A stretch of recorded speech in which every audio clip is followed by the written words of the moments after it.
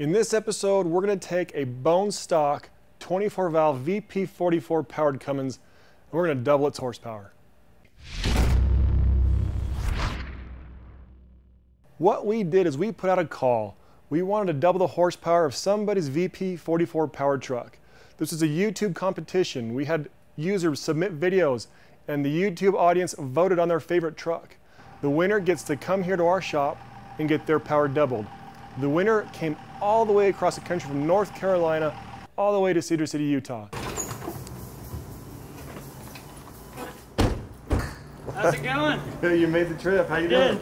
Hi, nice to meet you. Jared? Jared. Yep. Jared, and this is Wade. And you are brother? Yep. Ben. Filmmaker. The guy who shot the film. Yep. It's got some miles on it, 300,000 on a stock injection pump. Got 250,000 in a stock transmission. Wow. Well, let's burn this tranny up. Let's get this truck in the dyno, see what it makes. We got the competition is whatever power this truck makes. We're going to double it. We're going to show you guys how to do it. So let's get it on there, see what kind of power it makes in stock form, and let's turn it up.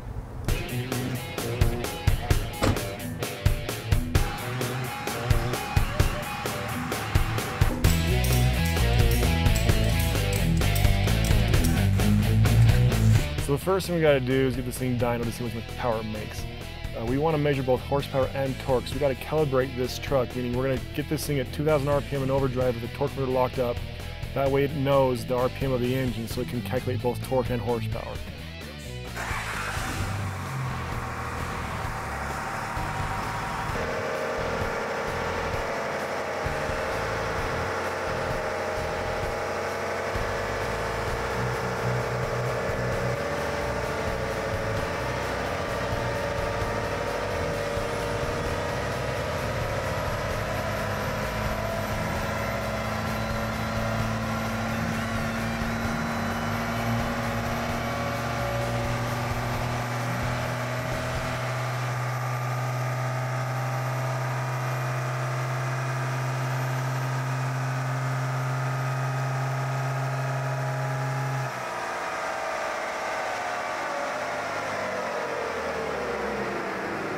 Make a guess. 250. I say 230. 270. Power is 182. 186.2. Torque 428.1.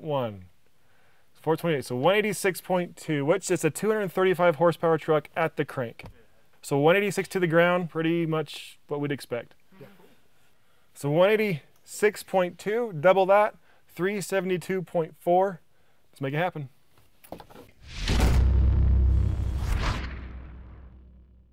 So the first modification we're going to make this truck is we're going to swap the transmission. When we double the power, this transmission in this Dodge truck will not live a very long life. We could burn it up pretty good here, but it might take a week or so to do, so we don't have time, so we're just going to swap it out, put one of our power-driven diesel transmissions in this. That's going to hold the power. It's going to last a long time.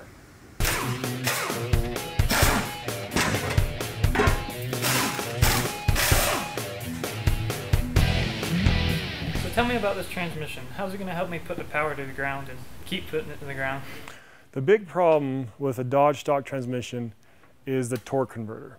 That has a lockup clutch, a single disc lockup clutch is in the Dodge torque converter.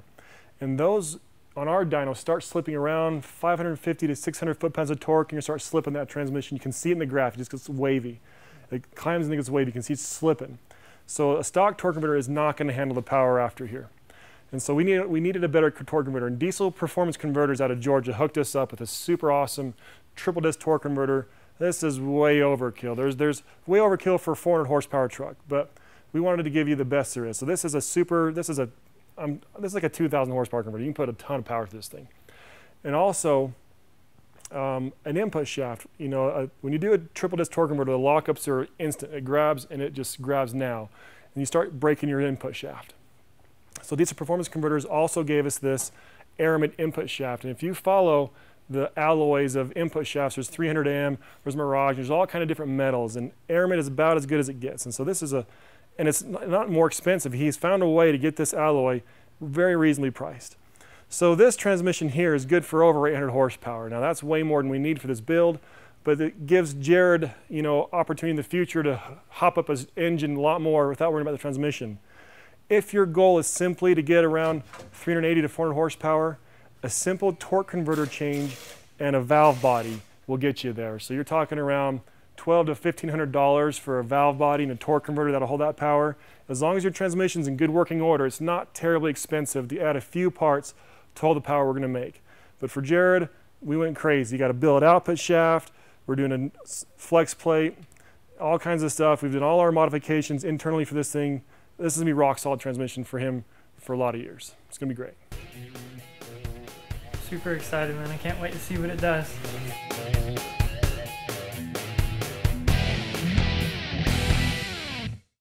Big problem that VP44 trucks have, it's well known, is fuel pressure issues.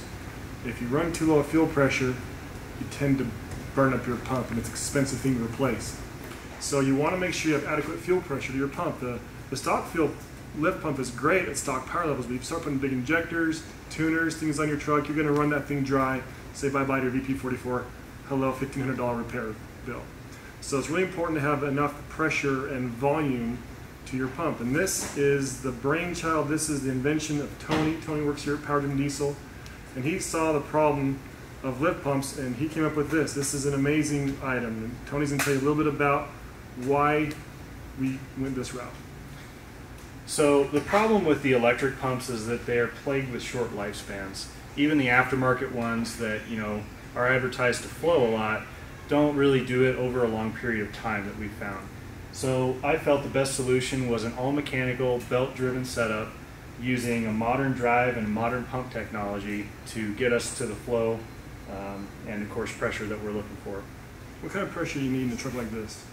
Typically on a VP44 you don't want to exceed 20, but you want to maintain 12 to 15. And one of the features of this pump is that it has an internal pressure regulator valve. So we can set this up to work in concert with the stock overflow valve on a VP44 to maintain that pressure range without delivering too much flow, but also maintaining enough flow at lower RPM that you get the pressure you're looking for. So 15 to 20 PSI, what kind of PSI range is this pump good to work up to? This pump is actually designed to work continuous duty up to 250 PSI. Later on, we're going to release a series of these pumps for P-pump trucks, and also a large pump for performance applications supporting up to 1800 cc injection rate. And those will run, you know, the higher pressures that you typically see in that application. But yeah, this will live a very easy life at 20 PSI on a daily driver application like this. All right, so we got the pump in, and now we're just putting the belt on and doing the final adjustment on the drive. The pump installs using the front 4 oil pan bolts.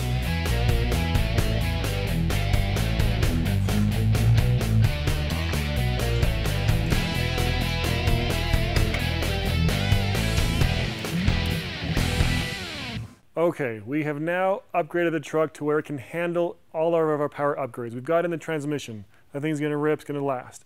We put in our fuel pump so we can know that the pump is going to have enough pressure and flow for whatever fueling upgrades we need. So now it's time to start making some power. Let's play with fuel. First thing we're going to do is throw some injectors in. So the injectors that we want to use on this truck are the Power Driven Budget Builder 7x9 SAC SAC injectors. What's really neat about these injectors is there's a lot of 7x9 VCOs in the market. They're everywhere. But a SAC injector is actually a little bit more efficient, a little cleaner burn, maybe a little bit better fuel mileage. So the first thing we're going to do is put these injectors in his truck. We want to see how much power you get from a fuel injector only. So we'll put the tuner on, but we're not going to run any tuning at all, just the factory program with the injectors. Then once we see how much power we get from that, we'll start adding programming in to see how much further we can push this thing. Speaking of programming, this is what we're using. We're using the Quadzilla tuner for this truck. This comes with the iQuad right here. And what this does, this allows you to run your phone or something through a Bluetooth connection to the actual tuner itself. For this truck, we actually provide a monitor for this. And on this, you'll see we have the screens already here for the Quadzilla. This is to your maps, to your tuning. Has a dash cam, has Google Maps and other apps you can put on this. This is like a mini computer. And when you buy this from us, we actually load our tunes for your truck on this monitor. Then you can easily tweak them for your truck. Every truck's different, but you'll be really close with the tunes that we provide on this monitor. This little gadget here is very handy. This allows you, so when you turn on your truck turns the monitor on. When you turn it off, the monitor turns off, so you don't have to be worrying about anything like that. But you do not need this. You can use your phone to run this as well. So you have a couple options here. All right, we have the fuel components. Let's get these guys in that truck, get this thing on the dyno, let's make some power.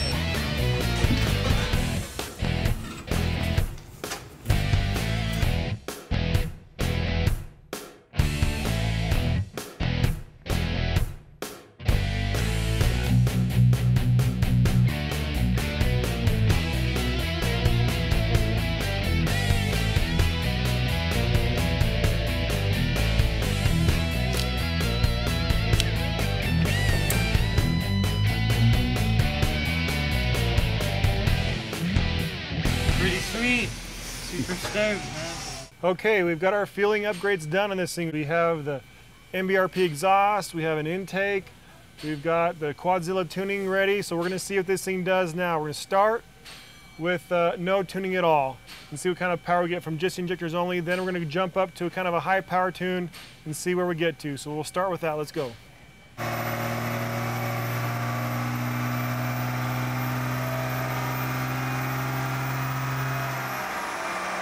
About 240 horsepower the first run.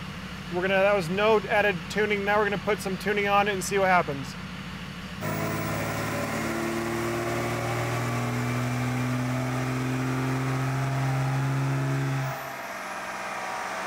So that run was tune number 7 on Quadzilla.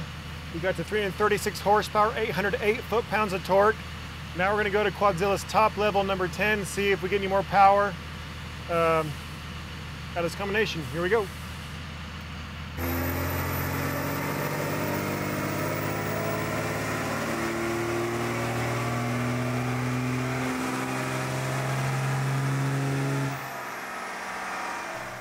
So once again, we have hit 336 horsepower. We've hit it about 10 different times, all different combinations. 336 is all this thing's got in it. We're gonna swap the VP. We're fairly certain now the VP44 is does not have enough volume to make the power we want. So it's time for a pump swap.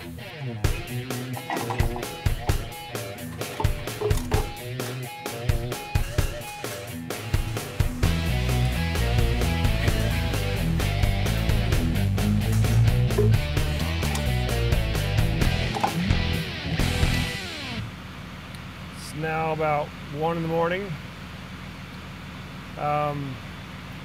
We put the new pump on, didn't make any more power. That sucked. We were kind of curious about why the boost number was so low on the monitor. So we drilled and tapped the intake horn and put a mechanical boost gauge on it, and we noticed that the monitor is about 5 to 10 psi below the actual reading.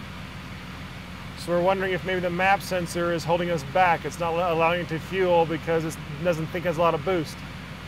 Too late to get a map sensor, so we found a guy, we knew he got the truck. We sent one of our employees over there and we stole his map sensor.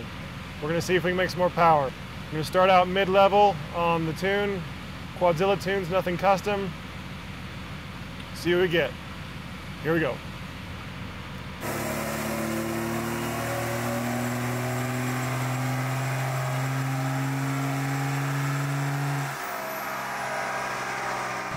Okay, we made some more power. Hey, we're now at 354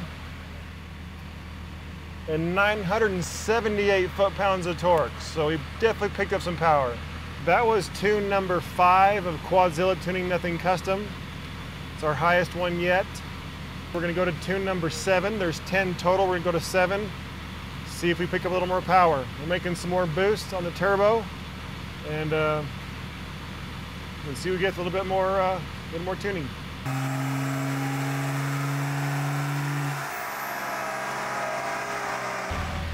Same number. So we're at where he got with that turbo, huh? Yeah, same number. We could try some timing now with our custom tuning. All right, so let's see if this one does, huh?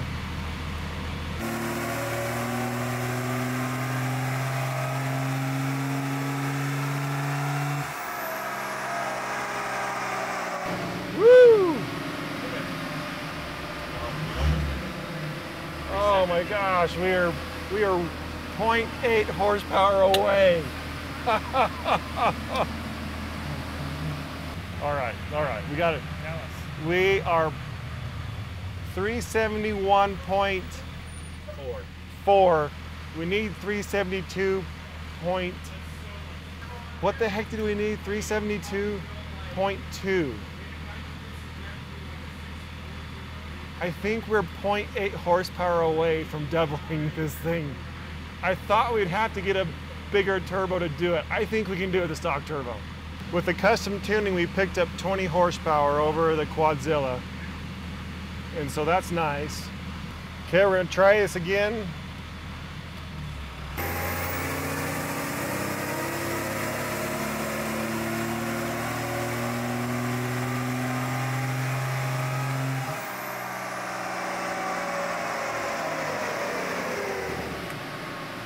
$373, we did it. We done. Okay, so the map sensor really helped us out a lot. We got a lot more boost now on the monitor and it's fueling a lot harder. We got up to about 354 with the adrenaline tuning, and then with the custom tuning, we pushed that up to 373. So we passed our goal of doubling the power of this truck by 0.6 horsepower. So that's pretty cool, because I was actually nervous we wouldn't be able to do it with the stock turbo. This stock turbo is a 54 millimeter turbo. The inducer's tiny, so it's pretty cool we were able to actually get that power with this tiny turbocharger. So it's neat that you can actually double the power of this truck with the stock turbo. So, yeah, let's go racing.